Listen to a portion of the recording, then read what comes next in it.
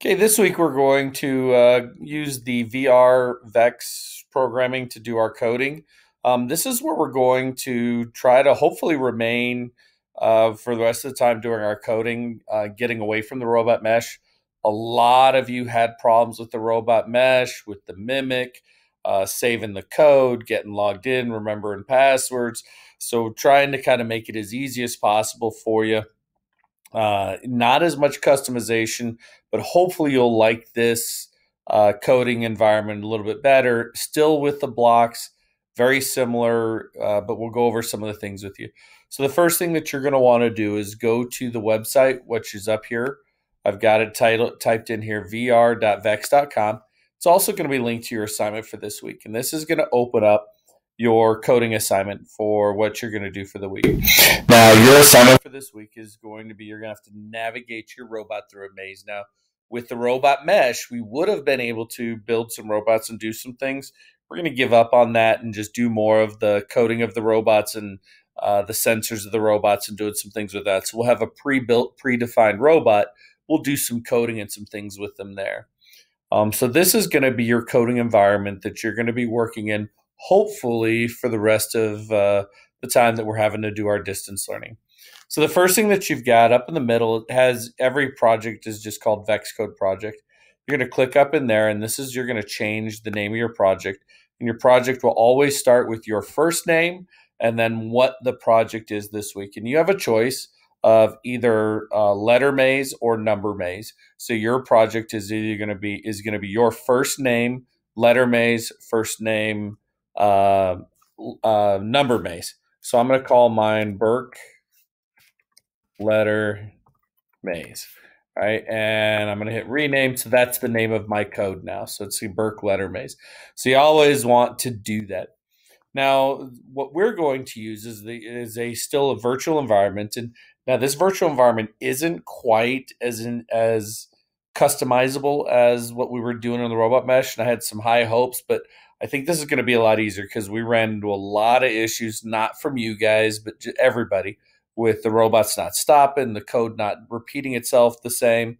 I'm hoping that this is going to be better for us. So what you're going to do when you first get logged in, rename your code so it's set up to be what you want it to be, and you're going to click on Playground. The Playground is going to open up. This is going to be the virtual environment for you.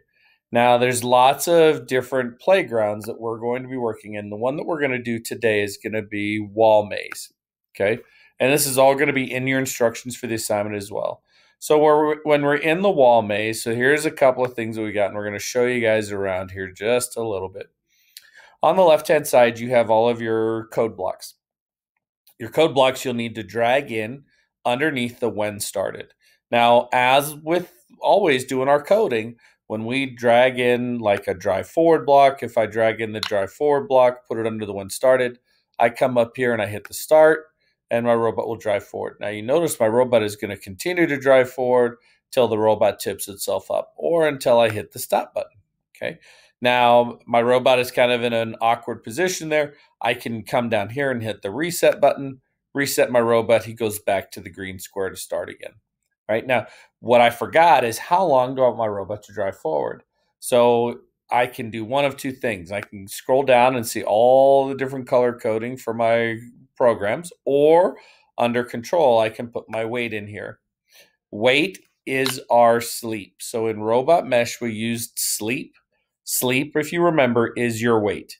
So this is, I'm going to drive forward, wait 1 second, and then what is it that I want to do? I can do my stop, I can do a turn left, I can do a turn right, I can do whatever I want to do. So I'm going to do a turn right, and I'm going to wait for 1 second again, and I'm going to have it stopped. Wait for 1 second again, and then I'm going to have the robot stop. All right, so then if I have my drive forward again here, I can drag down my blocks and I can change it to I can drive it forward, drive it reverse. I'm going to have him drive reverse. Now, notice I'm not going to put another end block on here, or actually, you know what I'm going to do is I'm going to have him just stop. I'm going to do the stop driving. So I'm going to do my stop driving. But with my drop down arrows, I can choose if I'm going left or right. I hit the reset button. My robot goes back to its green start square. I hit the start button, drive forward for 1 second, turn right for 1 second. That almost puts me at a right turn, and that's where I'm at with my robot.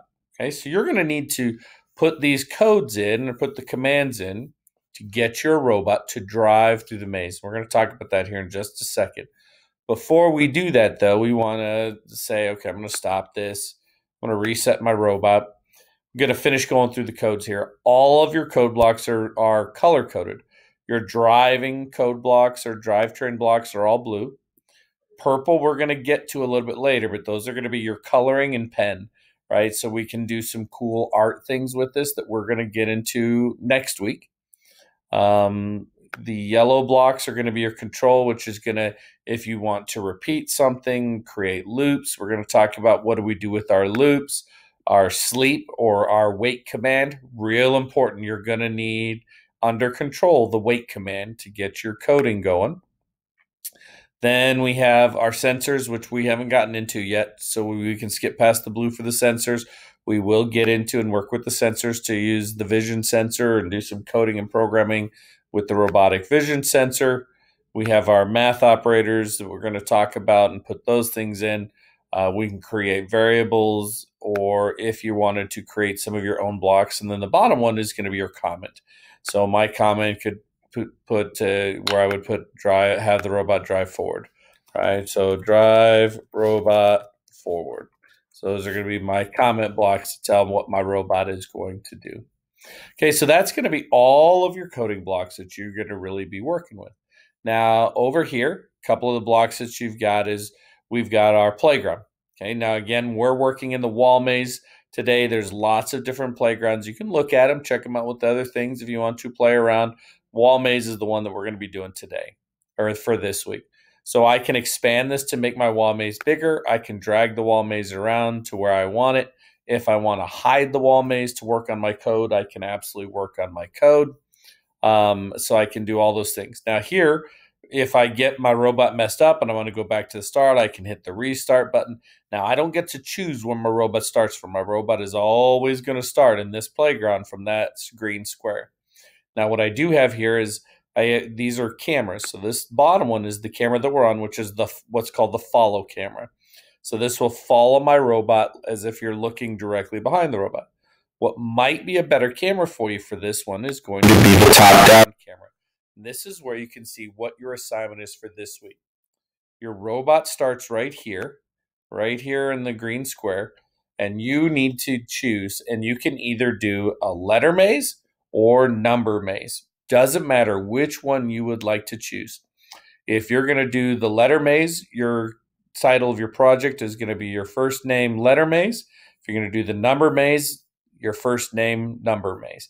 Now, what you're going to do if I do the letter maze is that means I'm going to navigate this robot. So when I hit run, this robot will drive to the A, drive to the B, to the C, to the D, then stop at this N square here. So I'm going to get my robot to drive to where it needs to be. Okay, now, if you hit the wall, that's okay. It's not a big deal. The wall's not going to fall down or anything like that. You just need to get A, B, C, and D. Or if you're going to do the number maze, 1, 2, 3, 4, then the end zone. Okay, whichever way that you would like to get it, you are going to program your robot. Okay, now we're going to get to some other things, but this top one here, what this top block does is this will show you the heading of your robot, so you can see like some of the commands that you've got over here. When we look at these commands, I can see that I want to have my robot turn, set drive heading to. Right now, my robot's drive heading is at 0 degrees. So if my robot turns and he turns too far, I can use the set heading to set the heading so he turns exactly where I want him to turn to, okay? And this is going to help us as when we're starting to do some of our driving. Where are we going? What are we going to do with our driving?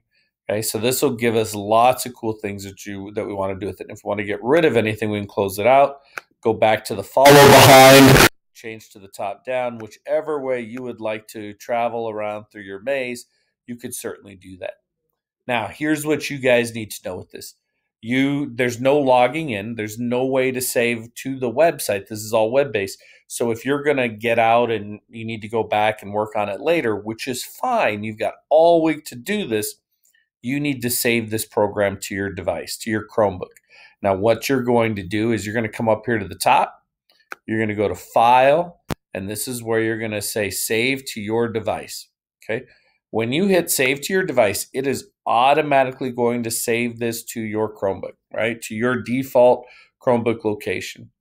And when you are ready to open it up again, right? So let's say I close this out and I close out my website or something happens on my website. When I open up my website again and I go back to the vr.vex.com, you'll notice that my program is not going to be there. Okay, it does not save unless you save it. You must save your work. So if I saved my work, what I can do is I'm going to go back here to File, Load from my device, and it will open up and I can find my device, and there it is right there. Burke Letter Maze Blocks. I hit the open key and it brings right back to my code, loads all of my code up. Now what I will need to do is still open up my playground again and make sure that I choose the playground that I was using, which is going to be Wall Maze. Right? And that is going to be the playground that we're working with. What you are going to do for this week is when you are done and this saves your program to your computer, this file in your download folder is going to be what you're going to attach to the Google Classroom. I cannot see your file if you don't send me the file for your final code. So your file must be named your first name, letter maze, or number maze, and you will attach that file to the Google Classroom and turn it in when it's done. You've got until Friday afternoon, 3 o'clock, to get this done. If you have any questions or need anything, you can get on during virtual office hours, 9:30 to 10 every day. Google Meet, Google Classroom, however you need to get in touch with me. You can call my cell phone. We'll get you guys working on this, and I hope you enjoy working with the Vex VR programming. Have a great week.